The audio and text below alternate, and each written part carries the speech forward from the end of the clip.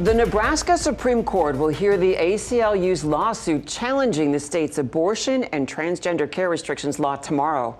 The law bans most abortions after 12 weeks, excluding cases of incest, rape, and for the health of the mother.